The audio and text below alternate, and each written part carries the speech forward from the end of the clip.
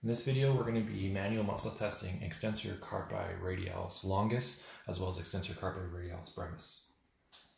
We're going to be positioning the elbow joint in two different positions since these muscles are very similar in their action at the wrist joint. So we're going to be taking advantage of the fact that Extensor Carpi Radialis Longus would have a greater effect in flexion at the elbow versus Brevis. So starting with longus, what we're actually going to ask our person to do is to extend their forearm out a little bit. So we have more flexion that is currently happening at the elbow. And we're going to be positioning her kind of part way, starting with the wrist in neutral, but she's kind of slightly turning over into pronation. So the idea behind this is in one smooth motion, we're going to do extension and radial deviation, plus lift the forearm up off the table. Are you able to do that for me on your own? Excellent. Okay. So for the break test for this, we are wanting the elbow off the table. In other words, the forearm off the table so that there's a space. And then we're going to have them into some radial deviation and a little bit of extension. I'm going to place my hands across the metacarpal, focusing on that second one.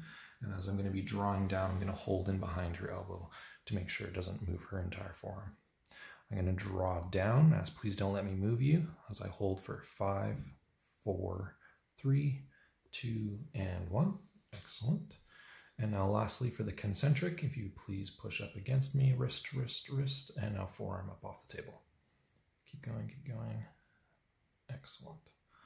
And we'll bring that back down. So now to change this over to Brevis, what we're going to do is add less flexion in the elbow. So we'll bend it further back, taking into account that we don't want as much elbow flexion to occur, as well as the forearm will not be lifted up off the table. So in this case, I'm going to have you again do radial deviation extension, but without the forearm in this part. Okay, so just the wrist whenever you're ready. Great.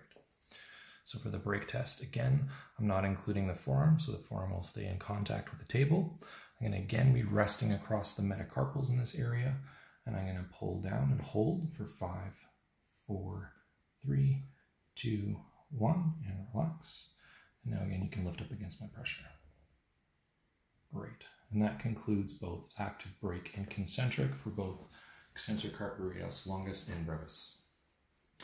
The last part of this is that we're going to show the length assessment. Now, because both of these muscles do cross the elbow joint, we're going to be holding their elbow into extension. Because they both do wrist extension and radial deviation, we're going to be bringing her first into wrist flexion. And this is a very slight motion here, but I'm going to ulnarly deviate by shifting the carpals ulnarly. So again, I'm going to show you that one more time.